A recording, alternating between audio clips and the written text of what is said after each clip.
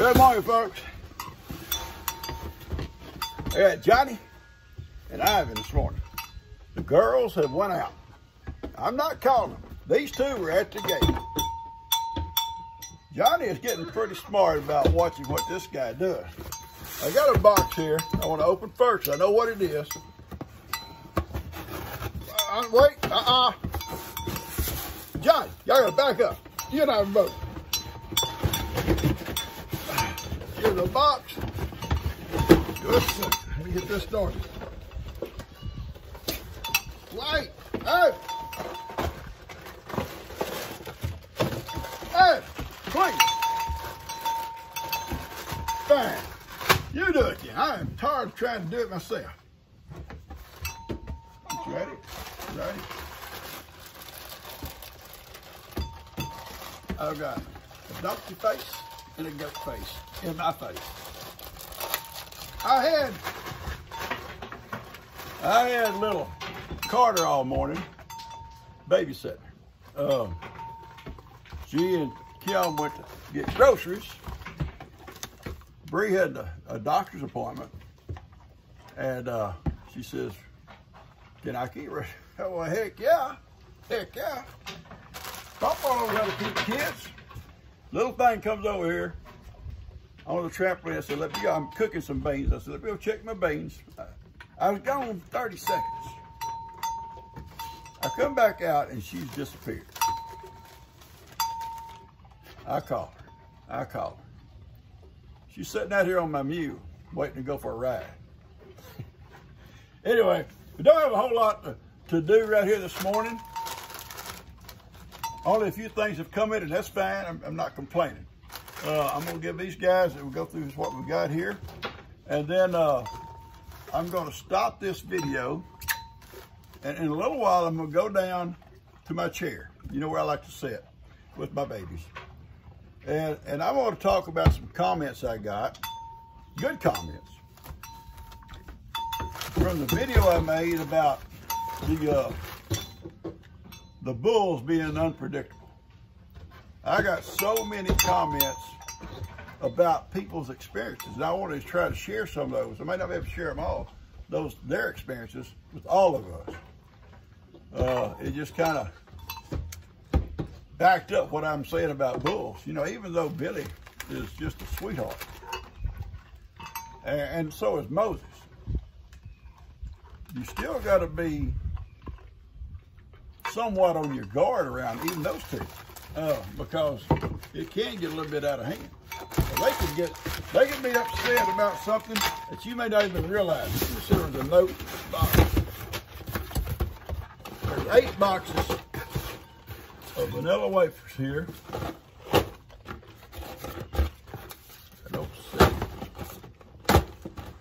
Sometimes boxes come and there's no notes. There's no notes in this one. There's no notes in this box. There's 8 boxes of vanilla wafers. Here, Johnny. I want Johnny to have his share. So I'm not going to take a lot of time with that. I got this back. It's the diploma Kim and Tone sent about Ivan's, his reading abilities. It says 3rd grade distance learning diploma. I showed it to you before, but now I've got it laminated so it can go in his little man cave. Congratulations to Ivan Morrow on a job well done this year. 8, 19, and 22, and then Kim and Tone, the teacher. That's gonna go in his man cave on the wall that he can show them goats. Yes.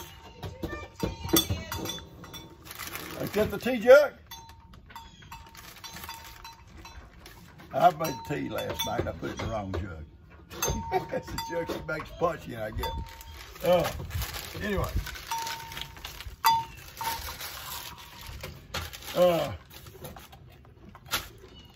When he moves back out there, when it gets a little bit cooler weather, it's a little bit warm in that little room at night, or even in the daytime sometimes during the summer. But it's very nice and shady, and it's in the winter it's warm. even though it's got shades. All right, this says here, Johnny, come on, son. This says to Pawpaw and Gigi. Hang on. It's a gift. Serenity Garden from, okay. She told me she sent me a gift not to use her name, and I won't. I almost did. Thank you so much, sweetie. See what we got here.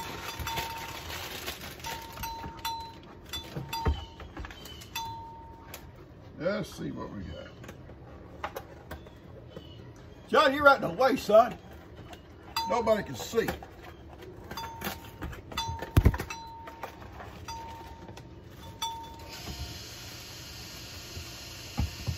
Johnny, please, son. Look at that. Really, I'm serious, people. Hang on. This is all we're gonna do. This is it. I'm serious. This is gonna be it. Last box I'm gonna do. You use just two pieces.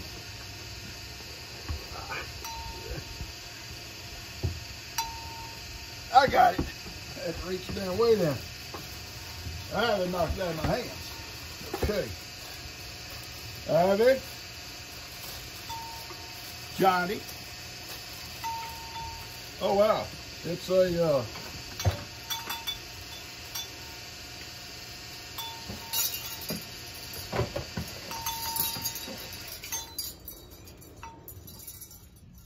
let me get it. It's a little tangled up. Hang on. Tangled up. They get tangled up. Johnny. Look here. Betty Boop on a motorcycle. That's beautiful. Thank you. So she'll love this. And she will hang it out there, I guarantee you. She loves Betty Boop. All right, I got one more. And it says also Pawpaw and Gigi. It doesn't say Ivan. Doesn't say Johnny.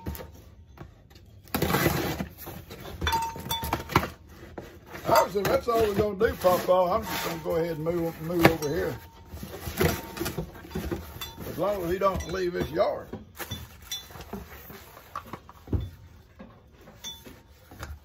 Okay, this is also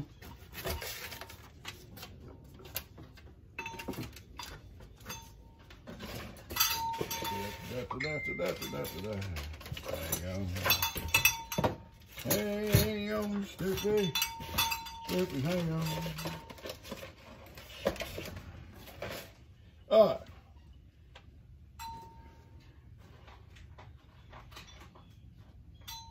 More of stuff for the garden to keep Gigi and Kim busy.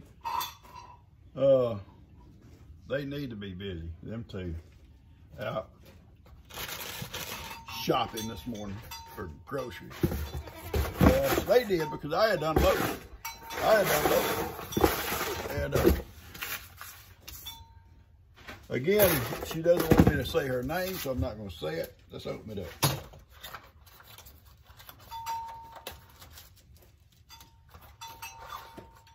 Oh, wow.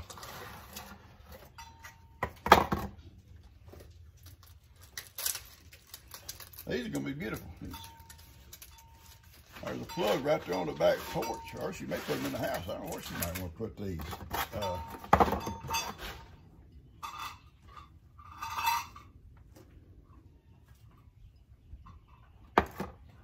LED lights, they're beautiful.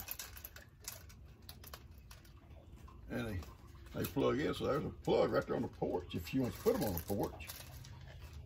Knowing Gigi, hey, he may be hanging over my bed so she can make sure I don't get up and watch TV or something in the middle of the night. Thanks so much, sweetie. She will love these.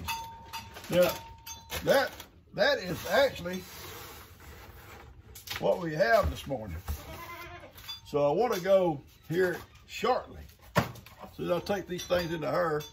I want to go shortly down to my chair back there and go through some of those comments because I was so interested in those. I love, in some videos, maybe there's no opportunity to share your experiences, but some of them, you know, like that bull one, it brought back memories from people that hadn't been on the farm maybe in many, many years. All of a sudden, that kind of rekindled a thought they had, or a memory they had, and their stories they're amazing. And it just kind of reaffirmed what I've always known about bulls. Bulls are unpredictable.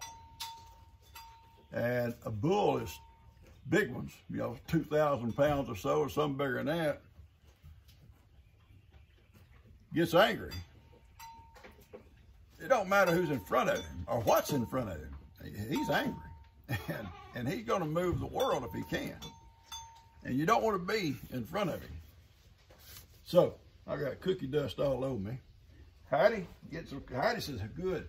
Ivan's over there, and Johnny's underneath eating cookies, and she's going to eat cookies with Johnny. So we're going to go down just shortly, and I'm going to finish this video off with some of those comments, because I've been wanting to make a video, maybe one a week, with comments from just different videos I make, because I get a lot of, you know, people coming back and telling me things about how something similar happened to them, and I like these stories, and I want to, you know, share them with you. And I may not be able to get them all,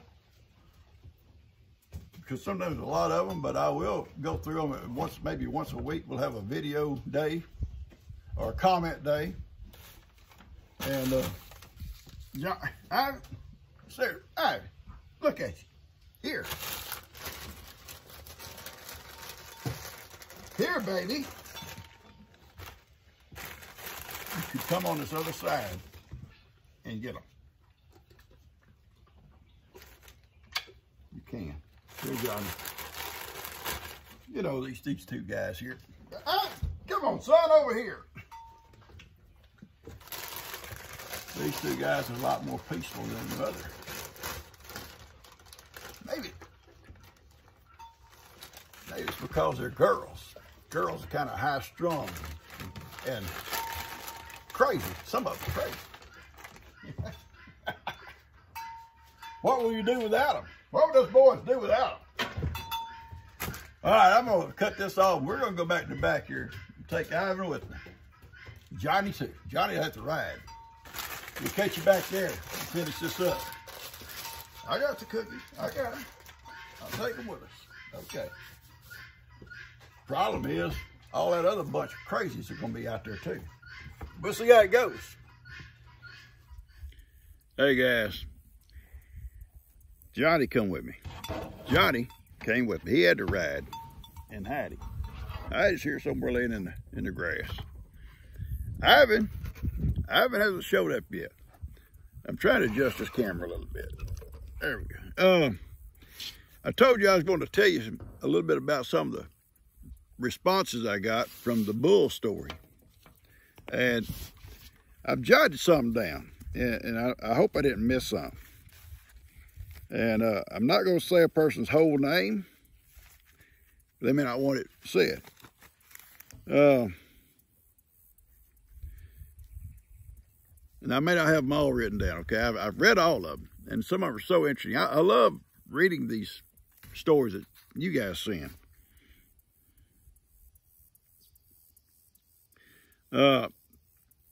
Start off with, I'll talk about, a lady talk about barbed wire. I guess about me getting cut.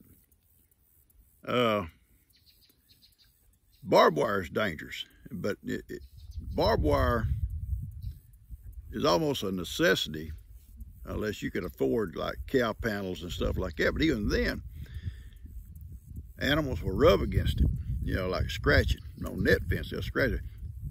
If you don't have barbed wire at the top of it, they'll try to lean over it. Barbed wire, you know, just a little prong stick them, and they'll back off of it. And so it's kind of a necessity on a farm if you're gonna try to separate cattle. Let's just talk about barbed wire, and I was thinking about something. You know, that's my first experience And you see these people going around these pegs in their nose and all kinds of stuff in their noses and ears and all that. That's them. It's okay.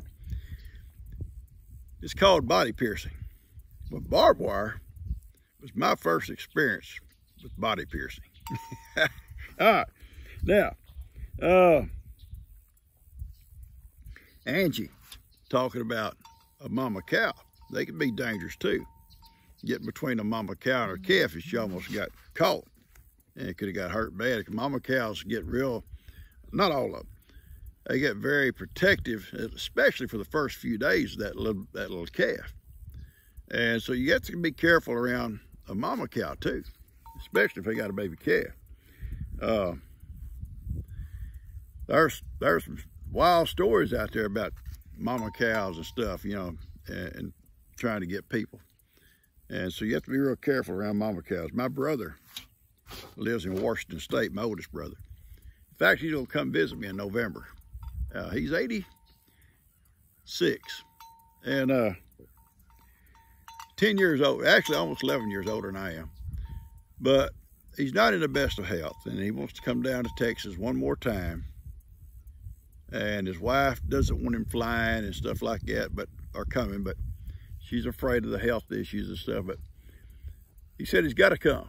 He wants to come back to Texas and see this place one more time for sure. And hopefully that won't be the last time, but that's his words. And I'm excited to see him. But he has cattle there in Washington State. Has a nice place out almost on the Oregon border. Not too far from Portland, I think, Oregon. But anyway, the cow had a calf, gentle cow, and he walked down, he saw it, after sitting drinking his coffee one morning, he see her down beside the corral fence down there, and she had this baby calf. Oh my goodness, she's got a calf. So he jumps up, heads down there to the corral, and she had never bothered him before. She's had calves many times. He walks up to check the calf, see if it's okay, what sex it is or whatever, and she charged him. And she watched him come. It wasn't like all of a sudden he slipped up on her. She watched him come down the hill. She charged him, hit him in the chest. It broke his sternum. I guess that's what you got. Broke his collarbone, broke his shoulder blade, broke a couple of ribs.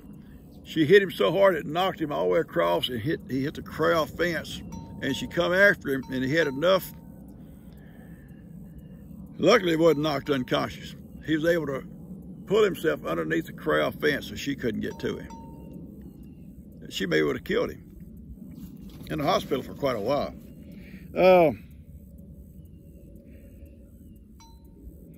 Angel tells a story about she had a great uncle that got pinned up in a barn. And no one, up in the corner, the bull kept kind of at him, you know, hitting the wall trying to get him out of that corner. And for like 2 hours, the bull never would leave him. Just kept hitting that barn with him in that corner. And his son come home or whatever, came out and found it, and he couldn't get the bull out of there. He had to kill the bull to get to his dad. And his dad had mental issues. Even though it physically wasn't like hurt too bad, he had mental issues the rest of his life from that. It's sad. A lot of stories here I've read. Some of them I printed down. A story about I sometimes can't read my own writing. Maureen got chased out of a pasture by a bull trying to get her, and luckily she got to the fence in time to get out of there. And most of these stories are about Brahma bulls, but other bulls can hurt you too. Brahma bulls, I think, are high strung. That's my opinion. Just they're kind of high strung, and it doesn't take much to stir one up. And they get stirred up over a lot of little things, you know. I love you, Johnny. Johnny's sitting here with his head in my lap. He's full of cookies.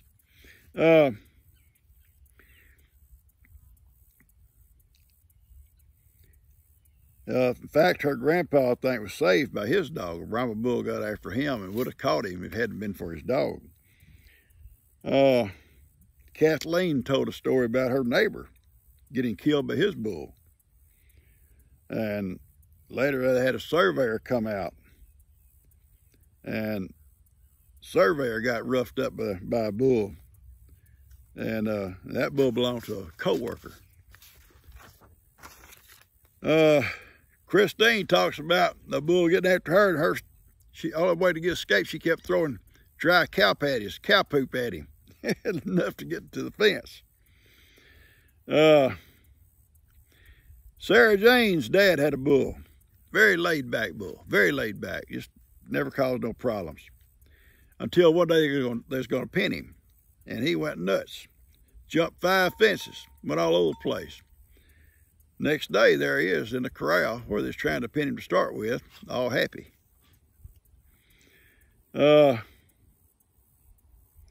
Norma talks about they had a dairy bull. They wasn't allowed to touch. Let me tell you something. I had a dairy farmer. He was a good friend of mine. We used to have a lot of dairy farms around here, and there's none hardly, I don't think any left now in this particular area, but we had several. And as kids in 4-H, we first started out, we showed some pigs, but we'd also show, from the livestock shows, we'd go to these dairies and buy like a little Jersey calf and bring it home and raise it on a bottle or on my dad's old milk cow, and we would show them, my brother and I both. And so I got to know a lot of these dairy farmers because we bought calves from different places.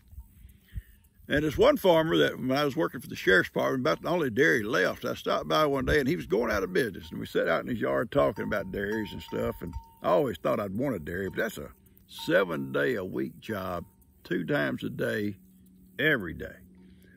A lot of work. And you never got any time off. But he was going out of business, and he said it's sold most of their dairy cattle, and he was going to buy some beef cattle and put on that old farm, on that farm they had. But he told me, we was talking about bulls. He said dairy bulls, he thought, and he'd raised them for many, many years. They're frustrated, he thought. They just frustration because they're usually kept separate from the cows. And even though they know a cow is coming in heat or in season, sometimes they're not allowed to breed that cow at that particular time because they don't want all their cows bred at one time and all giving milk. And then when they all start drying up before the next calf crop, the milking barns are empty, no income. So they stagger them. So they got cows constantly having calves, and some going out of the barn, some coming in. So they got a steady supply. So they have to use a calendar and stuff and to kind of make sure they got the cows being bred at the right time. But these bulls don't understand that. They don't understand it. They go, hey, that lady out there wants me to come out there, and they won't let me. And they get frustrated. They get mean. That was his opinion, and I agree with it.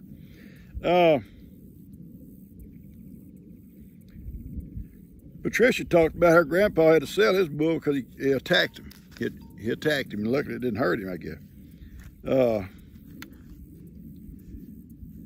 Gareth, his bull accidentally pinned him against a vehicle, broke his hip now, accidentally.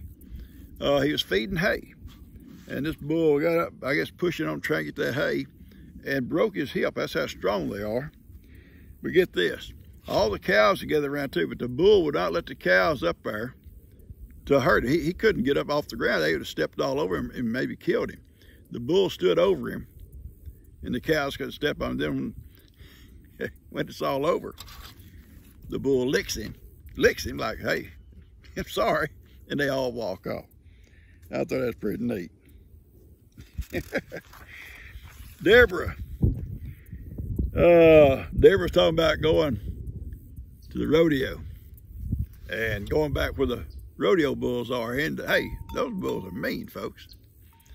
She's I guess a young girl, and she's gets up real close to bars looking at this bull, wanting to pet him or whatever, and he's staring at her, one of them stare downs, you know. And someone, a relative or a cowboy, somebody says, come back, get away from that pen. And just as she stepped back, that bull hit it hard as he could. She'd been up close, them horns could have come through and got her. It's bad. Diane.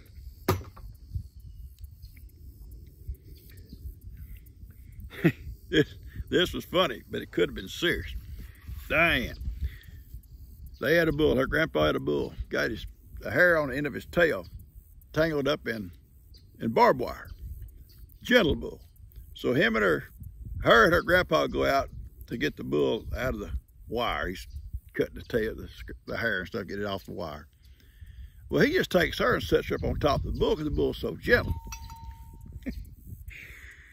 When he freed the bull realized he was free and he patted him on the back. Okay, the bull just took off with Diane sitting up on top of it. I'm guessing she fell off, but she's okay. A lady from Maine, she didn't say her name. They had a dairy, and I'm saying it's a lady. Maine Magic or something like that. But anyway, they had a Holstein bull. Could have been a boy. Tore out of his enclosure, tore up the milking parlor, just tore all kinds of stuff up. He was just angry, mad. And when she or he, whatever it was, went into that barn, got after her, tried to hurt her, went up a ladder, went up into the silo. The only way they escaped. And he tore that barn all to pieces. The feed crate or cart there, they tore it up, slammed it against the walls. Talked about he had huge horns, and they'd cut them off a couple of times. They're so big he couldn't get his head into the milk to the stanchions to eat. But eventually the dad and the grandpa come out and was able to pin him back up.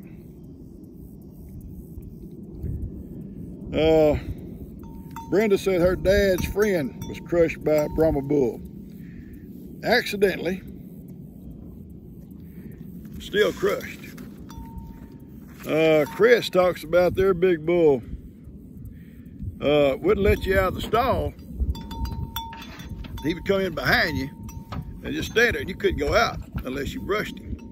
You had to brush him and spray him for flies or whatever. Male. She would bring the cattle in the afternoons, or I guess into the barns or whatever. They had a big Angus bull, and her dad had told her, do not trust that bull, never. You always watch out for that bull. Then there's Jess. This is funny. They're from Ireland, okay? She had a boyfriend, and they're walking, and supposedly people in there in Ireland, if you're going to put turn a bull out into your pasture, you got to notify your neighbors. So, Johnny, I'm serious. I ain't gonna tolerate it. Here, you got another cookie. There, now leave me alone. Oh, Johnny.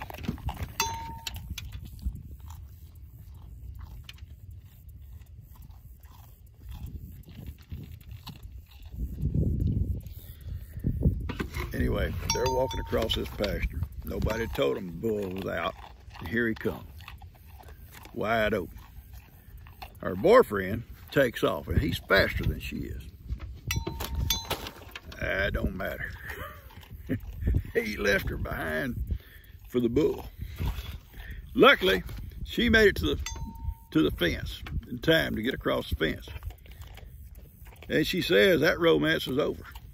That relationship stopped that very day, right there at that fence. He left her behind. I loved it. Raven talks about bulls in Louisiana for the longest. I guess back in Texas, like it was here, they would run free, run loose. There wasn't no stock laws. The cattle just run everywhere. And bulls out there would chase you. In fact, she had an uncle get killed by one out in the woods. Johnny, there's cookies right there. Stay away from my camera. All right, I got a couple more. Johnny, stop. Stop, your daddy live you. Luckily, he ain't seen us here yet. Johnny, get your ears out of the camera.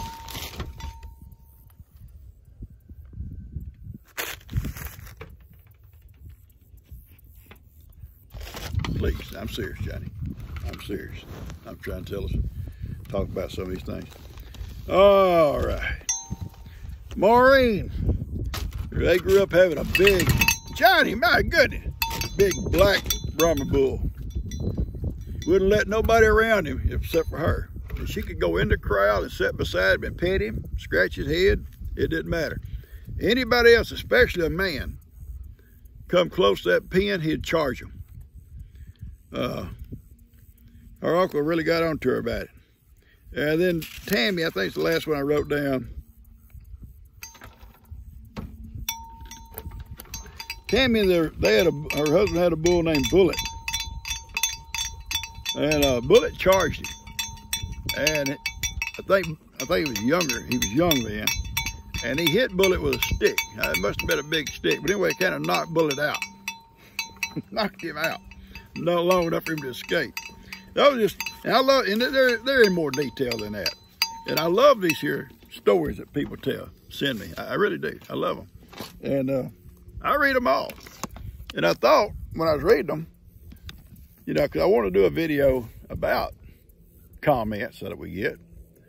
And being we didn't have a whole lot to open today, I thought it'd be a great time to do it. So, Johnny and I, sitting here in the shade, enjoying the shade. I got to get back up to the house. G's back. She's got Carter now. And Johnny, you're just a picture, son. You're just a picture. A cartoon picture, maybe. All right, folks. I will tell you one more story that happened to me. We were out playing baseball. We were kids. And we had a big Brahma cow that belonged to my brother. And she had hated me and Cuz because we used to pick at her. It was our fault. When she was little, we'd pick at her. And when she got grown, she never forgot.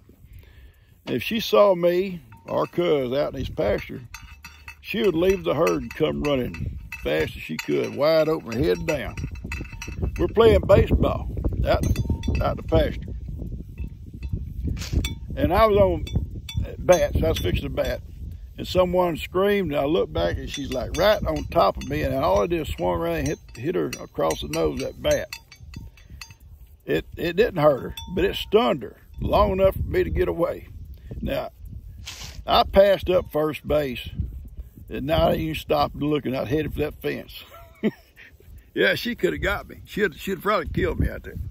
All right, we'll talk some more about some of these things later on. I love you, Johnny. Me and Heidi, I done put Heidi to sleep back here. I done put her to sleep. We're fixing to head home. Catch you guys later. Y'all have a good weekend.